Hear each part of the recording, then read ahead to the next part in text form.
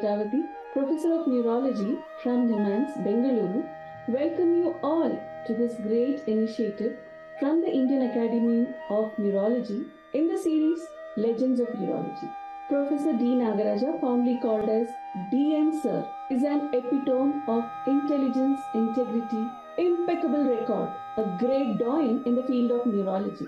It's a privilege, honor, and I'm filled with immense gratitude to be sharing this platform with this living legend. Sir, you're a great teacher, an inspirational person, a living legend, and do not need any introduction. Welcome you, sir. Thank you very much, sir. Professor D. Nagaraja, Senior Professor of Neurology, previous Director Vice Chancellor at the prestigious National Institute of Mental Health and Neurosciences, NIMHANS, Bengaluru. Many of us know his outstanding research, his dedication towards cerebrovascular stroke, especially CVT, establishment of the stroke ward, which is still very much in the forefront at NIMHANS in delivering services to patients of stroke. But none of us know the hard work, the struggles, and his personal life, which has been instrumental in shaping this legend. This is a great initiative by IM in helping us and all the others to learn the actual person behind the name DN Sir.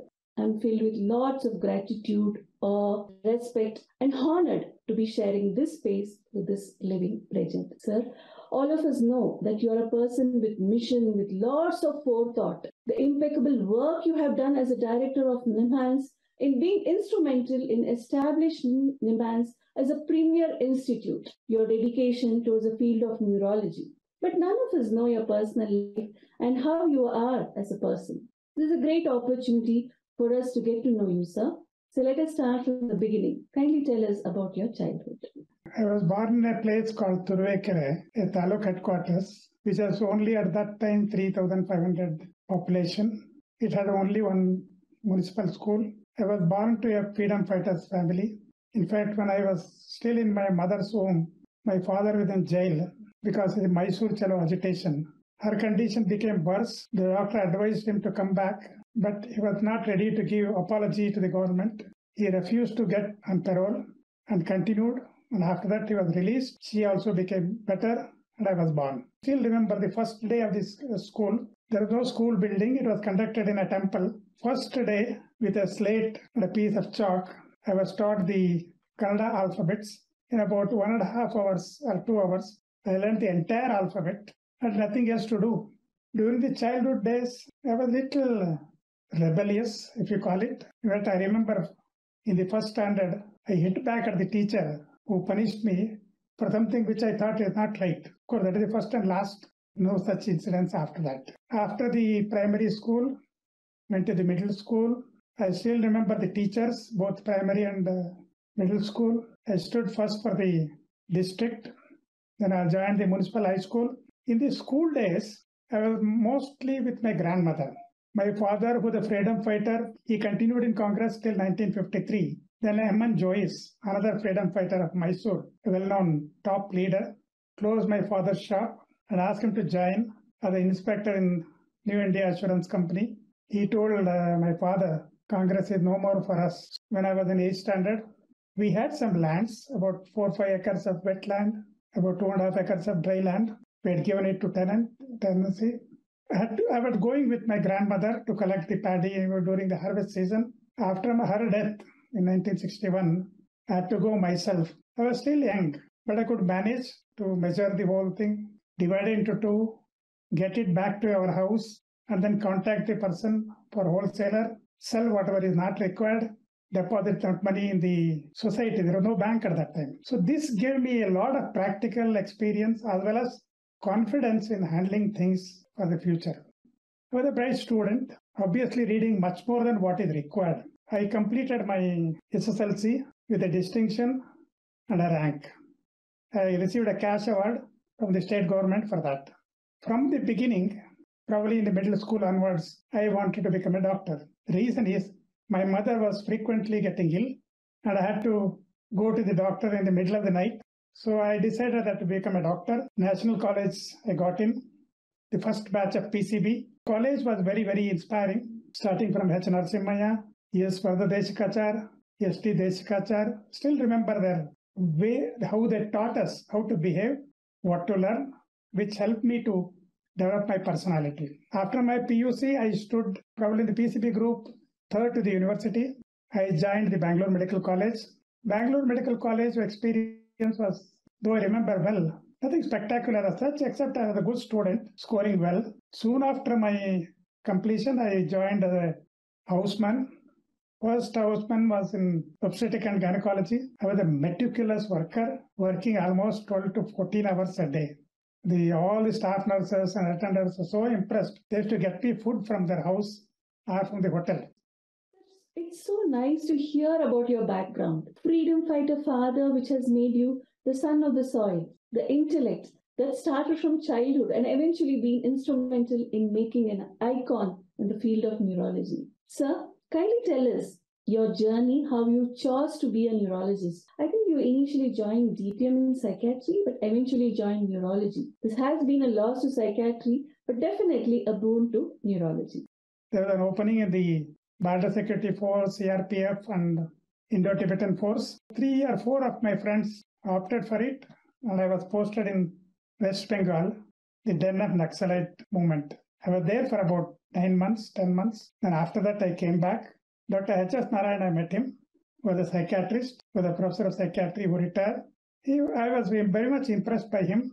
In fact, it's because of him I joined the first DPM course. But after some time, I was a little uncomfortable. At that time, psychiatry was riddled into various groups, physical, psychological.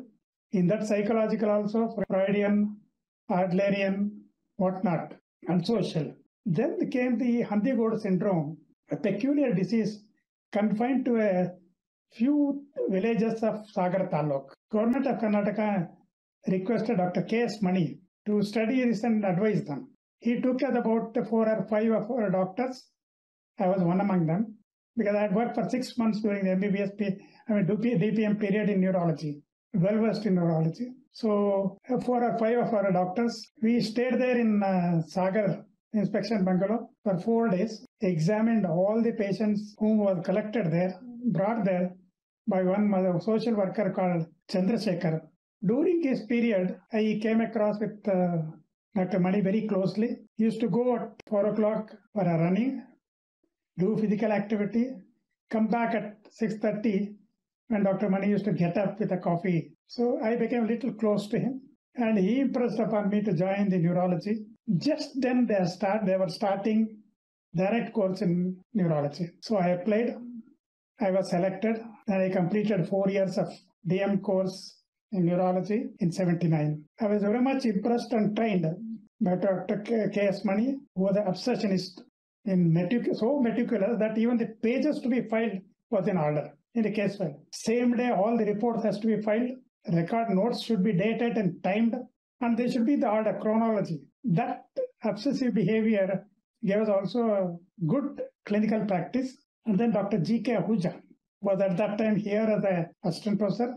Later, he went to AIMS and he became the professor of neurology and retired. He was regularly teaching at clinical clinics. Dr. Verma is another person who was very much impressed. In fact, he was so magnanimous. When you request him something, he would give a certificate and the window pans, not an office, not application, nothing. It was a very casual and a very homely environment. In April 23rd, I joined as a lecturer with a salary of about 1,100 rupees per month basic. And I continued. There was no automatic promotion at that time. It's based on vacancy. Slowly grew up from lecturers to assistant, associate to additional. And after that, I had to wait for 10 years to become a professor. This experience, of course, was very, very gratifying. I had seen a lot of patients. If I start the outpatient next, only I leave it after the outpatient is over, not even going for food in between. That commitment was possible mainly because of my teachers who instigated the same feelings. I had a lot of clientele at all levels, including the political levels, administrators. This helped me a lot in the future. So really, it's an inspiration to hear about your journey, starting from the college, a psychiatrist, neurologist par excellence, and eventually the director of NIMHANS. You must have faced a lot of challenges as a director. So kindly tell us how you faced them and how you overcame them. I was called for a guest lecture in Udupi. This somewhere in 2002 January. I went there, and after that, one of the doctors took me around various places in the taluk. There are two Ganesha temples there. One is Hatti Angadi, other one is Hanegudda. In Hatti Angadi, there is a practice. They keep the flowers and decorate the idol, and you can ask the question. If it is positive, it will keep a right side. If nothing is going to happen, nothing will happen. I was not interested or was planning to do anything, but they forced me to go, gave me some 4 coconuts, made some pujas, and asked me to ask whatever I wish. I casually said, I would like to become a director of the institute. Still, it was not advertised. Gave a positive signal. I didn't impress. I said, just coincidence, I'll try again. I didn't tell anybody, but I did it. Then also it happened.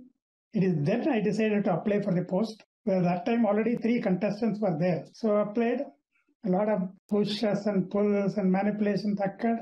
But of course, the God's will prevailed over other things. And I was selected as the director of the institute in 2002. Of course, I have worked with 4 health ministers. It's quite a gratifying one. The first one was Dr. Shatrugna Sinha. It was very difficult to catch him. Even I met him earlier. He was very cordial. But his hours are not fixed. He would never have fixed in the hours in the office. He had a police officer, PS. When I talk to him on phone, he will never pick up. Even if he picks up appointment, if you ask him, you come to Delhi, we will manage. But you can't go and stay in Delhi for 3 days to get an appointment. Then came the help of one of my friend, Ambarish, who is another actor. He told me, doctor, don't ask for appointment. Ring up at after 12 o'clock. He himself will answer you.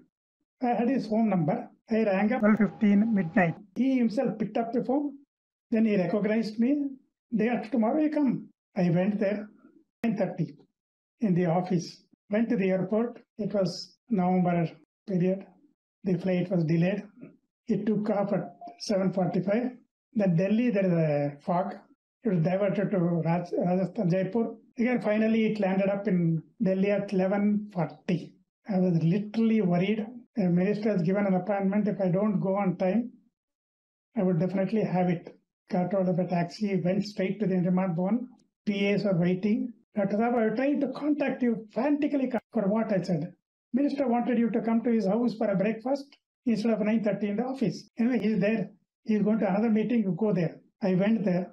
As soon as he saw me, he came from his chair to the door, hugged me. Then I realized everything is smooth now. It's a memorable moment. Then he was quite cordial.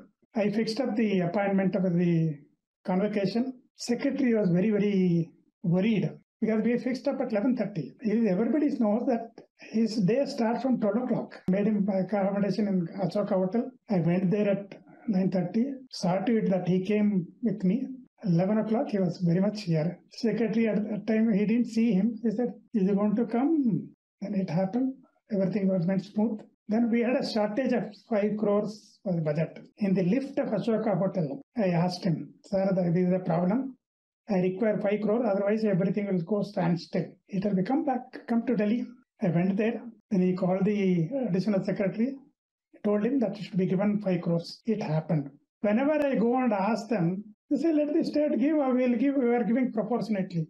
Then I realized the entire ministry was thinking NIMHANS as a dignified mental hospital, nothing more. I realized that we have to educate them, otherwise this board creates a problem is going to be created. So I started a new program, invited everybody from joint secretary to the secretary and minister for a regular periodic visit, make some occasion to call them, and then have a sort of a regular predefined visits. This used to impress them very much that they are doing a high-end work, not just mental hospital. So then they started increasing the budget.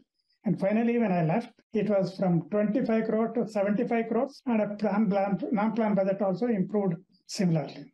Shatrugna Sinha was changed, and Sushma Swaraj became the health minister. Of course, I personally knew her earlier. For Golden Jubilee celebrations of February 2004, I invited the Vice President of India, Sri Bhairav Singh Shekhawat, along with Sushma Swaraj, who was the health minister at that time, and the governor of Karnataka. Later, next convocation was held in November 2004, when I invited the Deputy Prime Minister of India, Sri L.K. Advani, along with the Governor of Karnataka.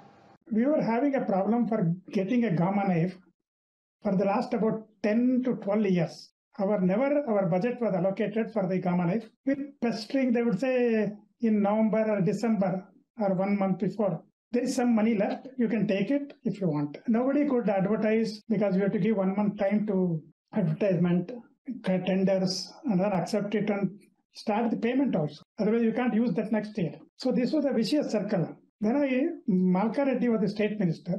I told him, I'm going to raise this issue. I want you to support me. He was the vice president of the institute. So during the speech, I mentioned that the gamma is such an important equipment, bloodless surgery, which will help the institute so much, and patients at large. It is very much required. I want you to consider this and make necessary orders. He took on from this and then went on that institute is so good, so doctor is doing so much work, you should accommodate this. And then Sushma Swaraj also came in very handy. Dr. Saab, aage badho, hum tumhare saath hai. Once this assurance came, announced in the meeting that gamma knife will be sanctioned.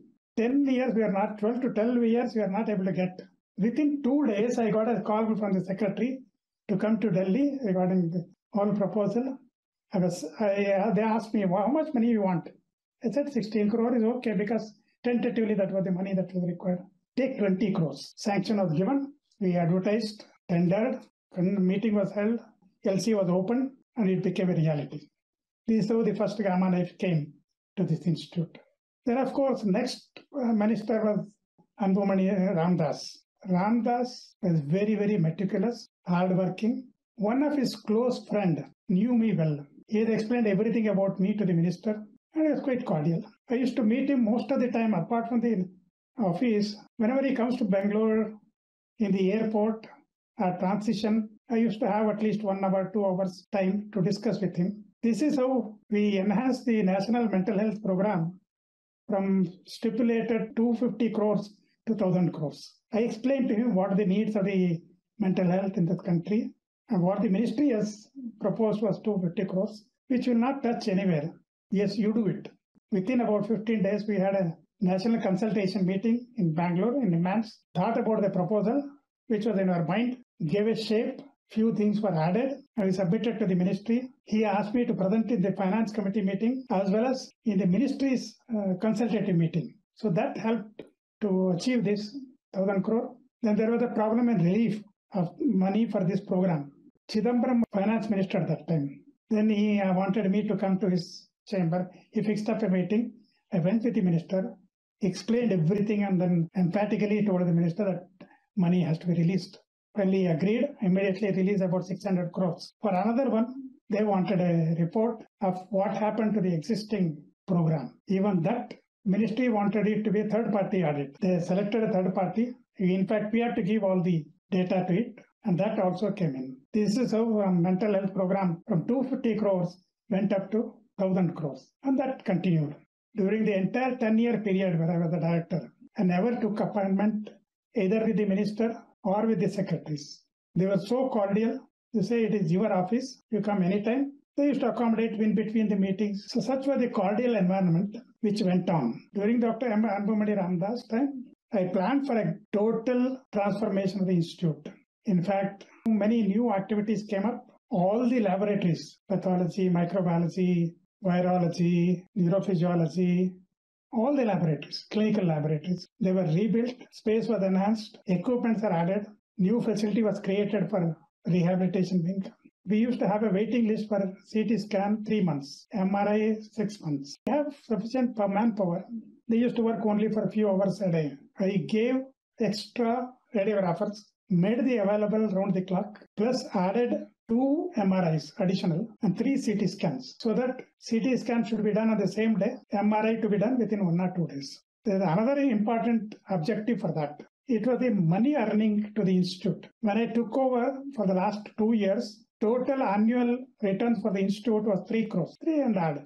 Within 2 years, it went up to 21 crores. I didn't increase any rates. 2 things I added. One, of course, sufficient MRI and CT scans, which were the money spinners. Second, lot of loophole in the administration in collection. In the sense, they used to just write off and nobody bothers whether to pay or not. So we made it a point that only medical superintendent or the director can waive off. In 2 years, the whole money went up to 21 crores.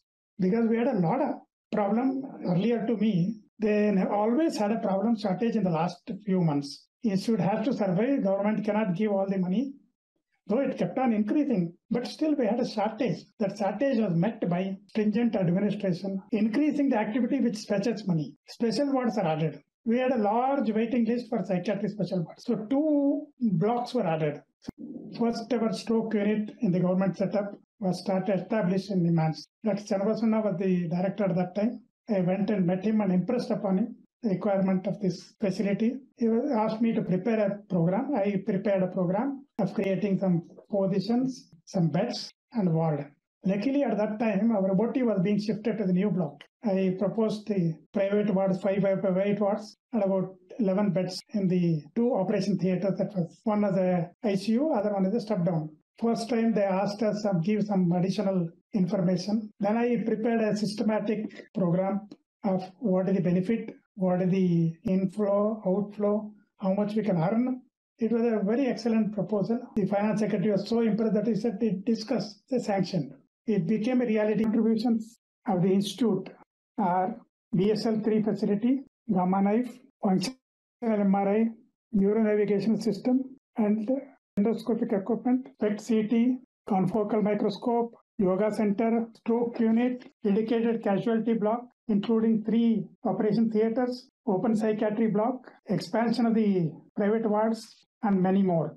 With the increase in plan grant, we had to plan the activity also smoothly. If you want something to come up start next year, 1 year before we had to plan the whole process. So we prepared a blueprint for the whole period of 5 years. That is how we added up about 500 beds in the hostels. One new hostel was created by itself. Then the Govind Swami block, it was started as the academic block, rehabilitation building, new casualty. Because at that time, I still remember casualty patients were examined in the window pans. There was overcrowding. So we created almost 100 bed facility casualty, which has 3 OTs, labs there only, 2 CT scans. Then the de-addiction center was enhanced, increasing, adding another 2 floors. Ayurveda was expanded. Achievement during this period was the introduction of yoga and integrating Ayurveda with allopathy. The yoga center was introduced mainly as a research grant. I brought in Dr. Gangadhar and told him we have to work as a project mode. Though the project was in general program, we introduced various conditions where it is likely to be improved, and such conditions studied. Nearly 30 publications came up in national, international journals on yoga in mental health, making it thus acceptable. Similarly, Ayurveda unit existed for many years, decades, but it was isolated. We introduced at least 3-4 projects in various neurological conditions. We got at least 3 PhD students get their PhD in this area. And after the 5-year break, we introduced yoga center as a regular facility. Now it also has teaching programs like MSc, PhD, MD in Ayurveda, nursing college and hostel. 50% increase in the postgraduate strength, including increase of faculty strength in all the disciplines. New courses were introduced, including BSc, MSc, PhD program in all departments. With the help of ICMR, we introduced PhD program across the discipline and transdiscipline. In fact, to help the research, we built the Neurobiology Research Center as a common facility. There was a declared slum within the campus of NIMHANS for the last about 15 years or more. It was already declared, patta was given, electricity connections were given, they were all given ration cards, there's no way of shifting them. There was a lot of friction, they spoiled the area, cleanliness was not nightmare. In addition to that, night drinking brawls. I remember still as a faculty, Dr. Chanavasana took all of us to the chief secretary's room about this problem, asking his help. He only advised us not to fight. Don't go physically. That is all benefit we could get. Nothing happened after that. During Professor Gauri Devi's time, they had a meeting with Slum Clearance Board, NIMHANS, and 1 or 2 representatives of the slum. It was decided that NIMHANS will give 1 acre of land and they will relocate. 1 acre was given. They also built the 30-story building for them. But the major flaw there was no return agreement. They are not consenting to relocate. Started putting pressure on the Slum Clearance Board. You have already constructed, shift them. I really put pressure on them. And one day it was fixed. They came with the bulldozers and asked them to go on. Whoever is the one to go, they can take their belonging and go. But between the agreement and later, they had planned for about 2,000 people, a few number of houses. They had already done an inventory. Another 1,000 people had joined there who were not given any house because they were not there earlier. Some people went, some people stayed back, and we ended up having two slums, one inside, one outside, side to side. I was in the office. 9 o'clock it started. Some demolition occurred. After that, lot of resistance. The local district in charge minister came to the spot and scolded very badly the slum clearance person and the police and made them to stop the work. So we are in a real fix. The news came to me at 9:30. Immediately I called up Lokayukta. He was in his office. So I went there, explained to him everything because we used to meet frequently on various aspects. He said, this is the problem. He rang up Mr. S.M. Krishna, was the chief minister at that time. He said, send the doctor in. I went there and explained to him everything. I don't think he understood anything in detail. He told his deputy secretary at that time, who was in charge, number 2 actually, Mr. Shankarlingegowda, a very upright IAS officer. He understood everything. In front of me, he called up the IGP. I asked him to go back to the spot, demolish the entire area, and hand over the land. I came back to the office at 12:30, and at 1 o'clock, the secretary came to me, handing over papers, signed. I signed and took it. Possession was taken, the entire land. Now it is a beautiful garden there. Otherwise, this land would not have come to us. The major contribution has been in getting the land which was lost way back in 1970. After I became the faculty, one Mr. Sridhar Murthy, who was the assistant engineer in the engineering department, came to me with some papers, mainly Pahani, saying that this land belongs to the institute. Nobody is taking care. Nobody is trying to get it back. You tell the director. She has just then become the director, Dr. Gauri Devi. So he gave me all the papers, whatever that is with him. She was just staying next door to me. One day afternoon, I went there, explained to her, showed those things. She said yes, but afterwards nothing was moved. When I asked her again, she said the registrar will take care of it. I told him that 12 years are getting over. We don't do anything now. We may lose it permanently because adverse possession will come into effect. So no adverse possession. For government land, it is 30 years. I stopped at that. Nothing happened after that. 5 years later, I became the director, setting straight one by one. The then registrar came to me, showing a newspaper advertisement. A builder has given an advertisement that they're going to construct a block in this future land. What already in his position? If you want me, I will initiate the proceedings. I said, yes, definitely we'll do it. He had hired a lawyer who had put up a case for injunction against the third party. It went on for a few months. Our plea was rejected. Then we went an appeal against it because we were very sure that we want to get it land. Nothing happened. Appeal was also not considered. Went to the High Court also. Then I realized we need to look at it little more in legal point of view. I then collected all the papers, examined myself, as well as one senior lawyer, Mr. Visheshwaran, who is no more. He gave the clear picture to me with regard to this land, what we should do. The other party has already got a permanent injunction against NIMHANS. Asking for injunction against it, it is meaningless. That is why we are losing the case. Then I changed the lawyer, sat with the lawyer for 15 days to draft the petition meticulously. He also gave me the clue what I should get. We didn't have any records at that point of time, except those 2 Pani records. Nothing else was there. So our hunt, though we filed the case, it was registered, okay, fine. But it takes its own time. In the meantime, he started constructing the building, multi-story building. He has already built about 2.5 to 3 floors. We fought against that. Finally got a stay for that for some time. Then I sent my assistants to go and search at the DC office to get some records. Luckily, when Chandrasekhar is there at that time, he was a clerk in the office. He got some file in the Nelamangala records, not in the Bangalore city records. That gave us some idea. This is a copy of the acquisition proceedings. The land was acquired some back in 1844 by Maharaja of Mysore for sanatorium. It was later handed over in 72 or 73 to the institute, 14 acres of land. Other than that, there were no other records. We need to have records for acquisition. That is mainly taking possession. There was a reference in the case. They had filed a case earlier before the final injunction. They withdrew and modified a new case, copy of the previous case, which was decided in 1992, and other one of 82, where they have withdrawn. The lot of clues came to us. We got hold of records 100 years on this land. It clearly became clear that it never owned.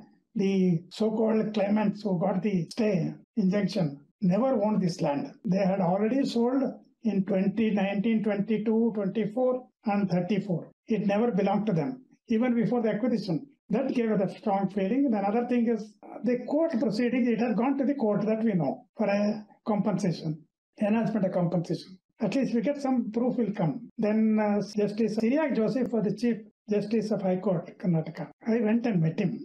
That is the problem. District court has to give us the records. He rang up to the civil magistrate. So I went and met him. He happened to be known to me. They told me, if you give the number, we can search for you. No number was known, no date was known. I said, let me myself search. I went to the record room. You should see the record room. It's about 20 feet high room with ladders. We have to go and search each one. There's some order which nobody knows. Full of dust. I started searching one or two. Then the person in charge, that's all. Give me 5 days time, I'll get you something. Went back, next day over. He gave me the case records have been destroyed. However, the entry is there in the notebook, on the book, keep a ledger of cases. In that ledger, there's a mention that second appeal. So then I knew that it has gone to High Court. Again, went to the Registrar High Court, request for the records of this purpose. There again, there is no number, no date. They gave me that there is no record available. Again went to the Chief Justice. He requested him permission to work, search myself. I can't send anybody also now. They personally went and sat in the record room from 48 to 54. All records, all case records were judgments were kept. No other details, judgments were kept, file by file. Search for 1.5 days. Myself personally, I knew the names. Nothing else would have been. I knew the person who is the owner. So on that stage, they got the record. Got a certified copy and placed all these records in the case file. I personally went to the court to give evidence because if I sent anybody else, they would have smashed them. They wouldn't allow them to. And nobody would know also. You have to know the 100 years history of the land to give evidence. That is the real work. It took me totally about 4 or 5 months. In one of the High Court orders, we got a order saying that it should be examined day-to-day hearing and finished. That is how this record was completely filed and we got the judgment. In fact, he went and appealed to the High Court. High Court also approved that land belongs to us. In fact, he has written one paragraph of appreciation towards my work in this case. Another important development during this land is that 2 rowdies came and threatened my wife to advise me not to continue. In fact, I had to take police protection both to me and my wife. For nearly 2-3 months they were there. I always had a security with me. In fact, it is very gratifying. When this happened, I was in Delhi with the secretary. A phone call came to me that such a thing had happened. Secretary reassured me. He wrote a devo letter to the chief secretary to make necessary arrangements. That support has been coming from all through. Initially, we never had any police protection nor support. Any amount of complaints we give, they would not take action. Obviously so. More than that, the builder was connected to one of the major politicians who was controlling the whole issue. Sir, tremendous contribution in all aspects of neuropsychiatric specialty, both in the clinical, basic sciences, as well as integrative medicine. Among all this, I think the biggest challenge was getting the disputed land to NIMHANS. It's really an awe moment to know that you literally were there in the records department as a director trying to get the appropriate papers. A big salute to you, sir. We all know how the COVID pandemic affected all of us in the last 2 years. Similar natural disaster too happened in your time, if I'm correct, the thunderous tsunami. Can you kindly tell us the difficulties that you faced and how NIMHANS rose to the occasion during tsunami? In the early 2005 or 6, suddenly news came in televisions and newspapers of the havoc of tsunami. The information was scanty. At least it appeared that it was a massive damage. Very next day, I sent Dr. Shekhar to visit Tamil Nadu, Andhra and Kerala and find out what is the damage, what is the psychosocial requirement of this population. In 2 days' time, he came back with a detailed report. It was really alarming. Very next day, he called a meeting of faculty and residents and requested them to voluntarily participate in this mammoth task of psychosocial care of tsunami victims. More than 60 people volunteered. Batches were sent to Andaman Nicobar Islands, Tamil Nadu, Kerala, and later on Andhra Pradesh, because Andhra Pradesh damage was limited. These teams spent nearly 2 to 3 months in these areas. Not only they helped the affected population, they also trained the local volunteers, teachers, and government workers to handle the psychosocial requirement. And also de-stress programs were conducted for the government servants who are involved in the care of these patients in Tamil Nadu and Kerala. Looking at the work that we have done in this area, Ministry recognized demands of the Nodal Center for Psychosocial Care and refused the international aid that came for it. In about 2 years, we had the Gen-K earthquake. Our team went there, stayed there for almost a year, not only in caring the population who are affected, but also developing manpower to handle it in future. At that time, I noticed that J&K had only few psychiatrists. All of them are situated only in Srinagar city. So the entire 39 district did not have any psychiatric help. I personally discussed with the Chief Minister as well as the Health Minister. They dispatched almost 35 people, medical officers, for 1 year training for some and 3 months training for others. We trained them and sent them back, and they are posted in each district so that at the end of 1 year, every district of J&K had a trained psychiatrist. Looking at the work that we carried out, J&K government gave us an appreciation and an award. So kindly enlighten us about your academic and research contributions. I was a student of DM. Then only the institute started having regular autopsy. Dr. Mani was very keen on autopsy of all deaths. We almost have 99% deaths autopsied. He was so very methodical and persuasive. Everybody used to give a consent. That was limited to brain autopsy only. So we also picked up that habit, and there was a regular brain cutting as it is now on a Tuesday afternoon, Dr. Deshpande. We had a lot of CBT cases where autopsy was done. I observed one thing, that all autopsied cases had hemorrhage, extensive or otherwise. When we realized that CT scan was introduced just then, only 50% had hemorrhage, 50% did not have hemorrhage. That means patient progresses over a period of time. Initially is non-hemorrhagic, then it became hemorrhagic. If we are able to intervene in between, probably we can make the difference. Heparin was used for various requirements. I started using heparin.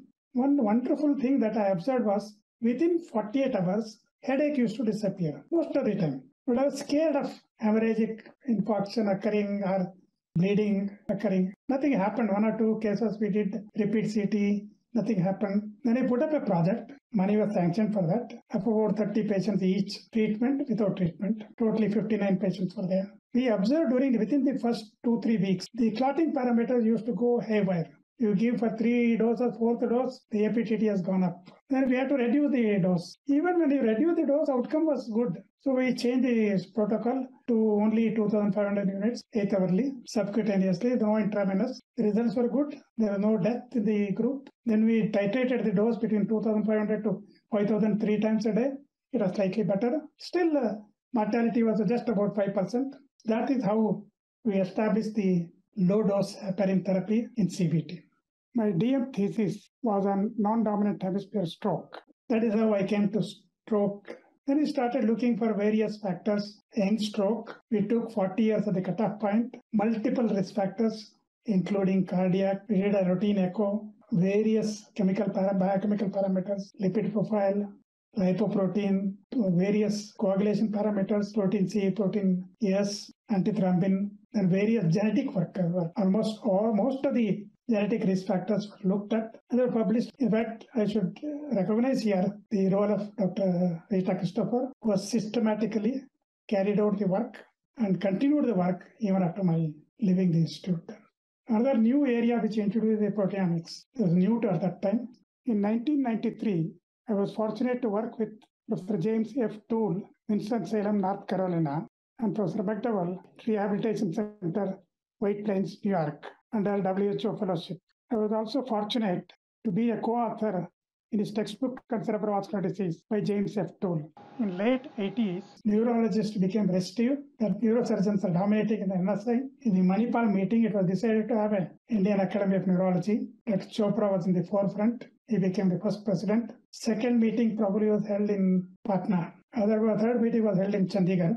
Fourth meeting we conducted in Bangalore. In 1996, I was the organizing secretary.